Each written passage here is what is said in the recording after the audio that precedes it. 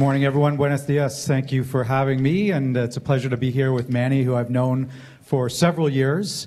I used to be the small business editor at the Globe and Mail and got to know the community really well, and even started a business that was related to the community. And so Manny and I have kept in touch over the years, and when he's in Toronto, we get together and talk all things startups and all the amazing things that he's doing in his world.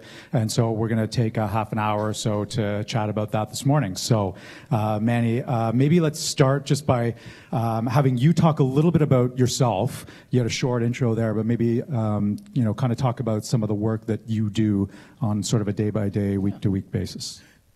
Absolutely. So my background actually is a little bit unique, that I don't come from the finance field. I started in executive search. So I started finding people, which, as a lot of people in the room will now realize, people are the key to business, not just the numbers. And so I left about 8 years ago to start my own executive search firm. And how I got into the angel investing space was I started placing CEOs and board directors and thought, instead of taking cash, why don't I take stock? And so I started taking stock and equity in a number of companies, and I've built that off into New Avenue Capital. So New Avenue Capital focuses on 3 groups. We focus on financial, human, and impact capital.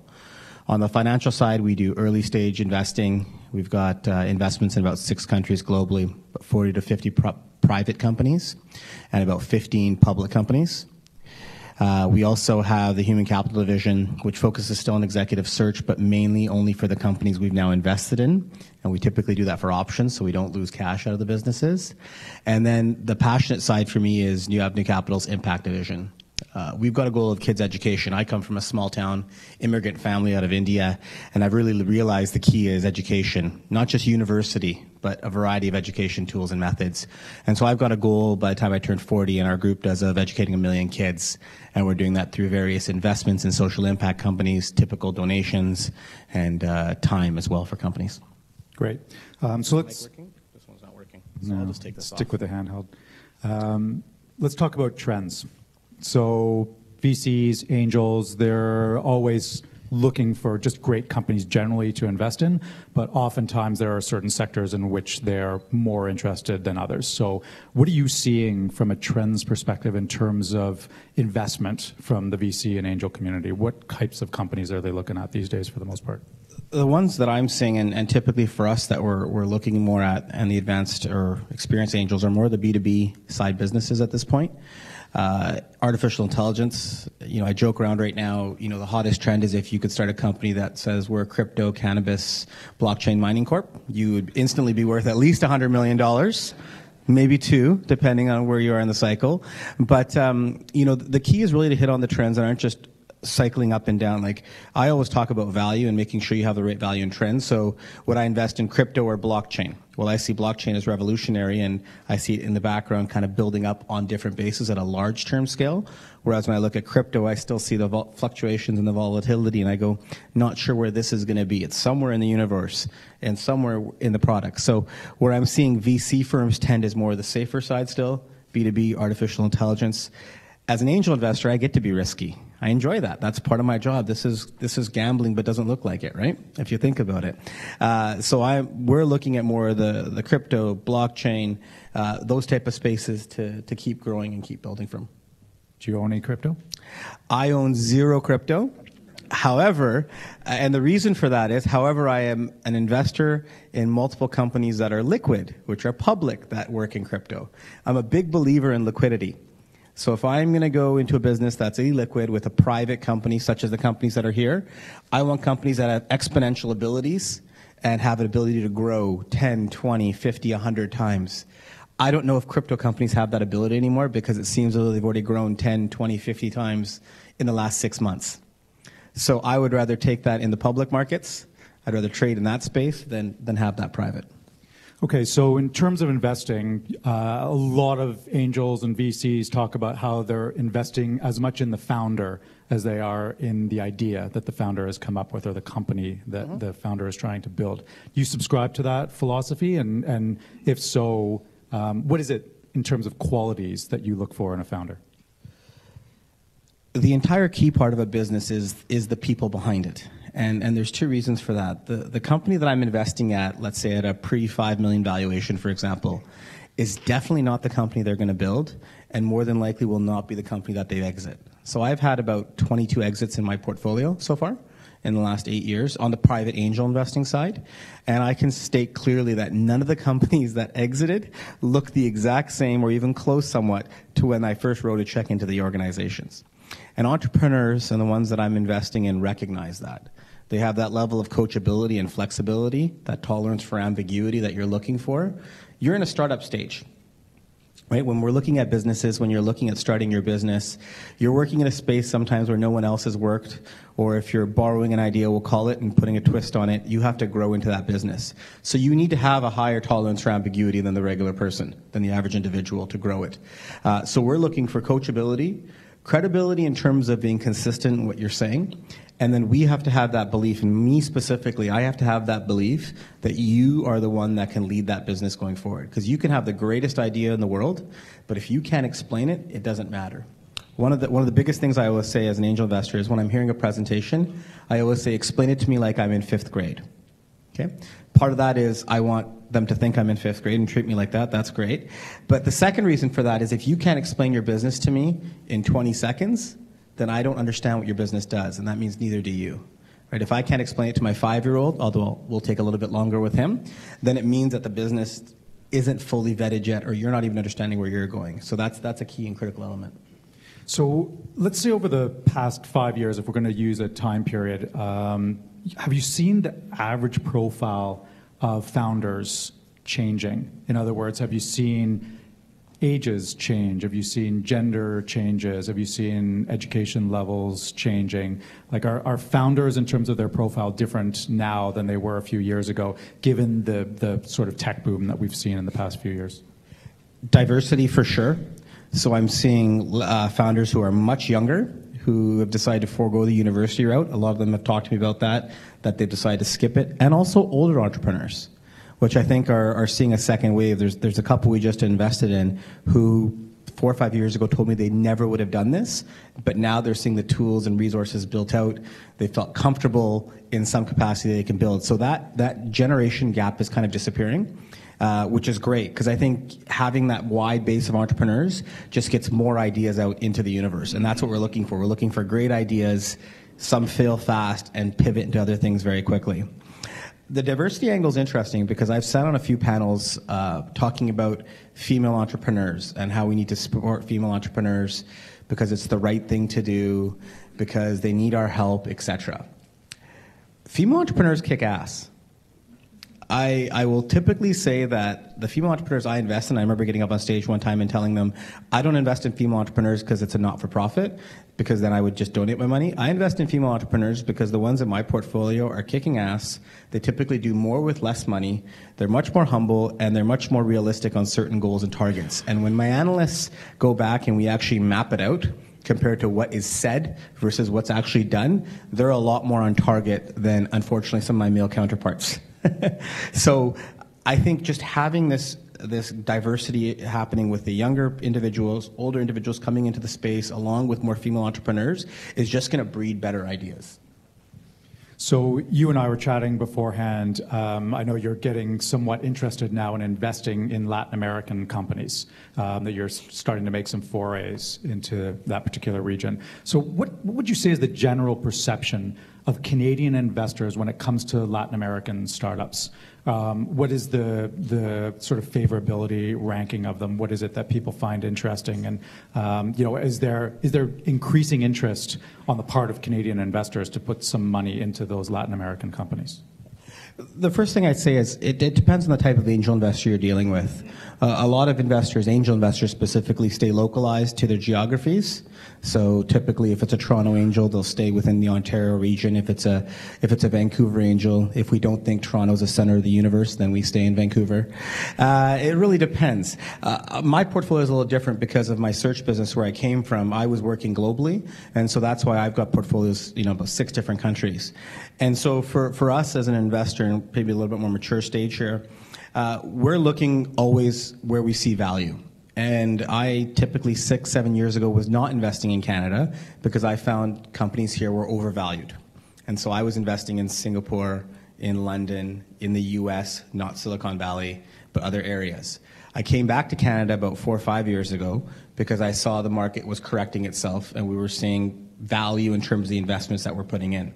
I've got no issues with paying founders a valuation on their perceived business, but when someone comes to me with a safe that has a no cap and 10% discount, for example, I'm not really interested in their company.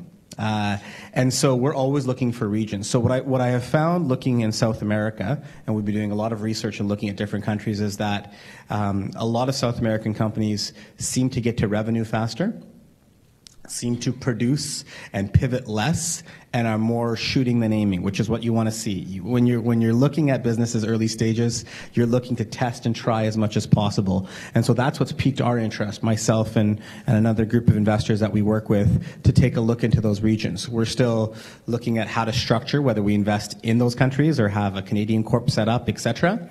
But that's our first foray, and over the next year to two, we're planning on putting a few $1 million into the region. So which countries are you looking at specifically right now, and why did you choose those? There's 10 here right now, and I don't want to offend anybody. But the ones that I know that have reached out that we're starting to talk with more are Colombia, Chile, and Brazil. And so I'd love to talk to the other 7 countries here as well to see. And what we're looking for, and I think those 3 countries that we've started with, is there seems to be some push into North America of some of the companies I'm seeing, at least from my perspective. So I've seen those businesses starting to expand into Canada, into the US, or into Europe, looking at markets outside of South America. And that's the biggest key, is I'm looking for companies that are going to think exponentially. Right? They're thinking outside their own groups. The MP said it quite well. For him, when he first started, Toronto would have been amazing if he could build it. I find that from a lot of Canadian entrepreneurs, and I'm seeing that from other entrepreneurs in countries. They just focus on that one country. But use your country as a test to scale other places and to grow, and typically that helps a lot well. And so tactically, how would you make those forays? Would you, make partnerships of some sort in order to sort of work your way into the region and learn about it? Or would you go on your own, or how would that work? Well, I think partnerships are key. We're looking, and one of the reasons I was here, and Miriam's been very kind to have me here for a few years, so we've built some relationships with individuals in those countries. But I like to be the least smart person in the room, so I'd like to have smarter people around me. That's typically the best way to invest, is to be smart money, but not the smartest. And so we're working there. I'm also part of an organization called EO, Entrepreneurs Organization, and we've got chapters all over the world. So I tend to reach out to my fellow colleagues in EO globally to see where to touch down. But I've heard and I've seen great things from a lot of the incubators, accelerators, and individuals that LATAM has introduced us to, that gives us that opportunity now that in the fall this year and in the spring, we're going to be making a trip down there to be writing some checks. Okay, and if you're a Canadian investor who doesn't speak Spanish or Portuguese, is that a barrier? Or do you think that's something that's easily overcome? Do you see it as an issue? I don't see it as an issue specifically. For me, I think you need to know both languages if you're going to be coming out to different countries and regions, so it really depends on the company and the project. To me, communication is going to be the key, probably in English if you're going to come into the North America or European side. It really depends what your business is. If it's a business focused in South America and it's going to be there and you can show scalability, I will find a translator. Everyone can translate 10 times X, DS X, correct? Right? I'm happy to see returns, and also happy to work with great entrepreneurs and people, right? One of the points of me working in this space and why I angel invest is I want to work with amazing people, right? Education is key for me, not just for myself in terms of education, but for entrepreneurs that we're seeing and we're building, because if you find successful entrepreneurs and you build them out in any country, they're going to go out and then have an influence positively. So for me, whether it's Spanish, I'll learn Spanish if I need to, right? I didn't get 4 years like the previous MP did in university, but I got 1 or 2, and I speak 3 other languages, so I can pick it up pretty quickly. Okay, so for companies that are based in Latin America and want to penetrate the North American market, what do you think some of the more pressing hurdles for them would be? What are going to be some of the difficulties they might encounter that a Canadian investor might be able to help them with? The first advice I would give for any companies that are coming up here is to get attached into an incubator accelerator of some sort. And the key for that is the one disadvantage you have compared to others is relationships and contacts. And the best way to solve those is to get connected with individuals who know the ecosystem to be able to hit those contacts as well. I have a personal rule that the only way we look at a business is if it gets referred into us. And so we see over 1,500 pitch decks get emailed into us a year. We look at about 400 or so because those are the ones that are referred into us by someone we trust. And a lot more individuals are moving to that model just because it's an easy way of filtering. It's like a GPA to get to university. It may not be the best indicator of success in university, but it's a way to whittle down the pile a little bit and to get to more credible pieces. So if you're able to connect with the right individuals in the regions you're going to be working in, that will help you move faster and raise your capital. And then the second thing is going to be, we're still looking at methods of whether we should write a check into the countries or setting up a second company in Canada or the US. If you're serious about coming out to these regions, sometimes you're going to have to set up those second corporations. So getting the right tax and legal advice, I was just sitting with a lawyer who does work, I think it's FCR law, who does work both sides. To have those structural issues figured out at the very beginning is going to be key. As you're going to grow, because that's the first thing I look for. If I see disorganization in companies on the administration side, I don't think you can run your business because you're going to be spending all your time over there. So having those two pieces, a network, relationship, contacts, through an incubator accelerator, and then getting the structure correctly set up so that way you can talk to angels out here. So on the flip side, what about Canadian companies that want to do business in Latin America? Have you seen much of that? I mean, Canadians are often notoriously gun-shy about expanding. They often look to the U.S. to start, but obviously there are other markets and other opportunities. So are you seeing Canadian companies taking advantage of the opportunities that are in the markets in Latin America? And if so, what do you think is appealing about that particular region? I think the South American companies have one advantage, and that is language coming from there in terms of a barrier to entry. So what I've seen typically with a lot of companies in Canada, if you're in Toronto, typically you're looking at the US and then Europe. If you're in Vancouver, you're looking at the US, then Asia. And it's a very single-track mindset. That's just the model people follow. And so there's been a nice barrier to entry for yourselves, South American companies, because we're not tapping those markets as well yet, nor is there the understanding of the cultural nuances that come in all the multiple countries. A lot of people in Canada, a lot of people in the US thinks, it's all the same, which if you've been to the regions and know it's definitely not, right? Every culture, everything is different. And so that barrier to entry has been very helpful. I think it's going to start to diminish more and more, especially as we're getting more entrepreneurs from those countries coming to Canada, skipping the U.S. for reasons we all know. And so, that's a key piece that you're going to see, and it's going to cause more companies coming into those regions, but that's going to be due to the fact that they have local knowledge. But at this point right now, out of the 40 to 50 companies we have private, not one is working in South America. Interesting. So let's say you're a company that is planning to make that expansion, you're ready to make that leap. Strategically, what type of advice would you give to a company in that position, like a Canadian company that was planning to go down there? How would you help them do that? The biggest piece there is going to be the culture piece to me. Right, understanding how the countries work and not having a gunshot approach, shotgun approach into multiple areas. You're going to have to focus on one country and understand whether your product works there or not. I was just talking with a colleague at my table here about one of the companies I'm invested in, Care Crew, that does dentist office software. And he was talking about in Brazil, there's probably a need for that because there's 40 million people who are under the healthcare coverage system that are eligible for private insurance, if I'm correct. And so for them to foray into there, for me, that market seems to be a well-ripened market. So my first introduction is going to be that founder to that individual to understand and get into that market and get local support. Understanding that you need to have an intimate knowledge of what's happening there if you're going to test. As a startup, you have a burn rate. Right? And you need to determine where that burn rate's going to go. So the more testing you can do for a quality price, the better it is. So having that local knowledge and bringing people on staff are to assist with that. And now with Upwork, you see all these different types of systems you can use. You can connect with people everywhere and get very good knowledge and information right away. So you mentioned the U.S. The political situation down there has obviously changed. I have no idea what you're talking about. We won't mention anybody by name. any specific individuals, at least anyways. I still have to travel to the U.S. So. Let's just talk generally Yes. about how there's a lot of discussion around changing mindsets. In other words, companies being a bit more gun-shy about making forays into the U.S. as a result of political difficulties, shall we say, and probably particularly around NAFTA and some of the uncertainties around it. So how would you approach a company that was thinking about going to the U.S., but there was an opportunity to maybe go to Latin America instead?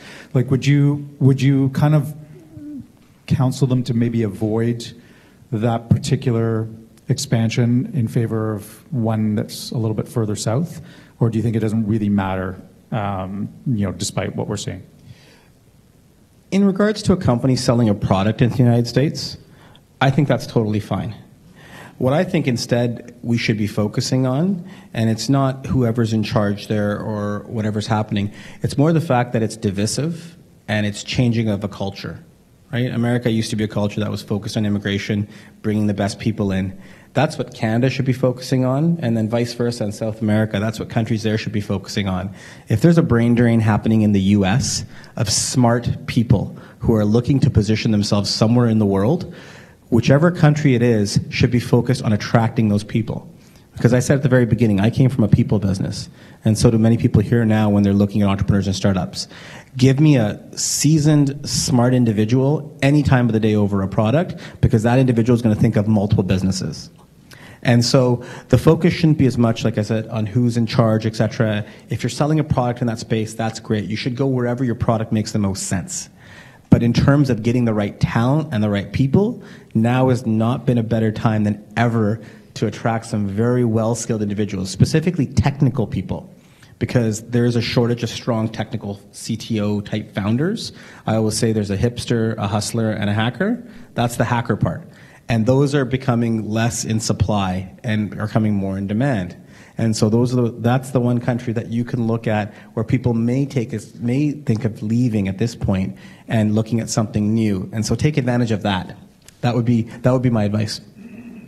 So a lot of Canadian VCs or angels like to partner with angels or VCs from other countries when they're investing in those other countries. So how do you feel about partnering with other VCs or angels on deals? Do you generally like to go in on your own, or do you see yourself wanting to partner if, let's say, you wanted to invest in some companies down in Latin America?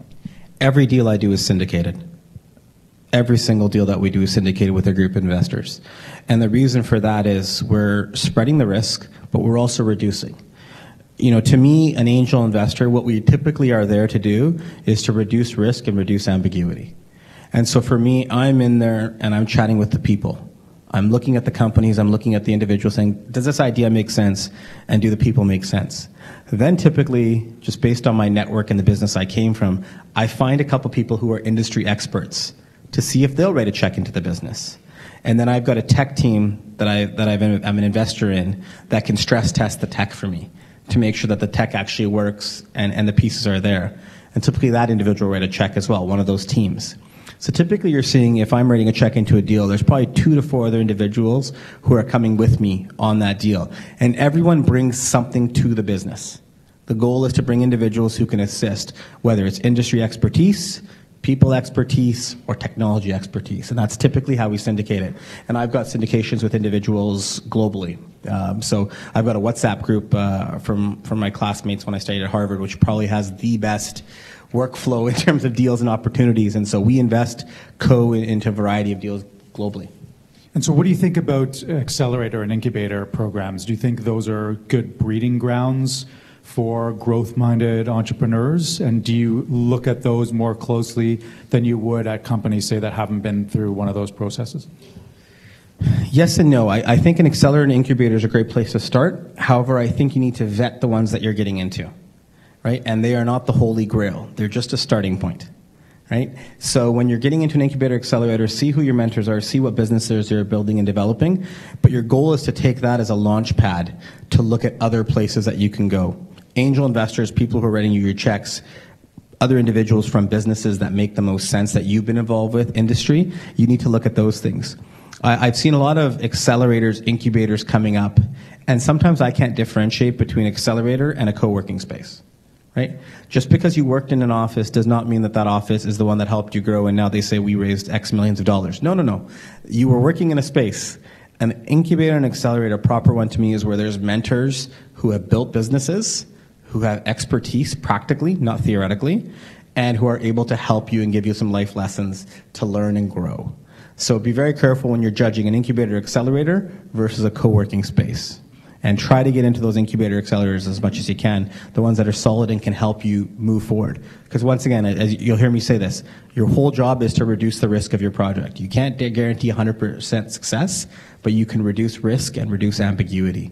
And so getting into a proper incubator accelerator will be one of those steps that can assist.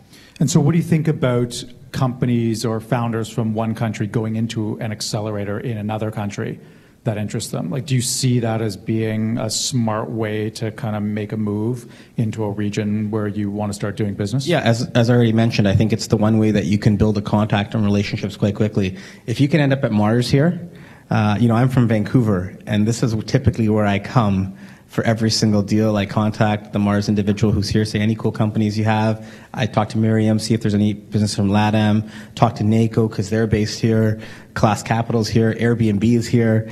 There's a hub here, right? You got the DMZ as well. There's certain hubs that you can find very quickly that allow you to access a lot of pieces. And so being here is a great place to start, and being at a conference like this is a great place to learn. Accelerators tend to focus very much on pitching, like almost exclusively. Incubators do as well. How important, you mentioned the pitch kind of earlier on in the conversation, but how important do you think the pitch is when it comes to accessing capital? Is it the be-all and end-all? Is it the most important thing? Or is there too much of a focus on that to the dearth of other skill sets that you need to build up? I think when you're focused on pitching, and a lot of the accelerators, if you talk about Y Combinator, 500 Startups, or Techstars, all these incubators, their focus is really to get you set to pitch to a VC firm or angels. For me, and I know a number of other angels, most entrepreneurs come to me for advice, and then they get a check. And the reason for that is I'm not expecting that an entrepreneur is going to know everything. If you walk into a room and you're the perfect pitch with the best business, et cetera, et cetera, et cetera, those don't come around all the time. Typically what I see is a first-time entrepreneur who's coming in and says, here's my business, here's my market, here's my strategy. They may not be the best at pitching, but they can convey the business. And to me, that's key. I'm not worried about excellent presentation skills. Those can be taught. However, certain skill sets of your business, how you convey your message to your business, do you come across authentic and credible, those are the pieces that I'm looking at. And then as we grow, if you're a technical co-founder, for example, your presentation skills might not be solid. But then you're probably going to bring in someone to come help you who might be your business development person or who might come in as a CEO. Right? You never have to be running your entire business. And so you always want to make sure that that works out. The angels or the VC firms that look at the perfect pitch, to me, that's not the best model to be confirming it. I want to see the business, and I want to see if they can convey the business, and then we can help them with their pitch. Okay, so one last question before we wrap up, because I think that I feel a presence to my right that's saying to wrap this up. The clock still says 3 minutes. I know, we're good. This has been great. We're good. Yeah. What would your one piece of advice be to startups in the room that might be interested in talking to you about a potential investment? Talk to Miriam. Everyone has her email address, right? No, I'm kidding. Miriam's like, great. Yeah, thanks. The businesses I'm looking at, so the one key thing you always want to talk to is an angel who knows what they want. If you say, send me everything, that means we're not key. I focus on B2B businesses, so not B2C. I like B2B businesses. If it's angel investment, pre-5 million valuation, I prefer equity. I won't look at a safe typically or a convertible note unless there's a cap and a discount.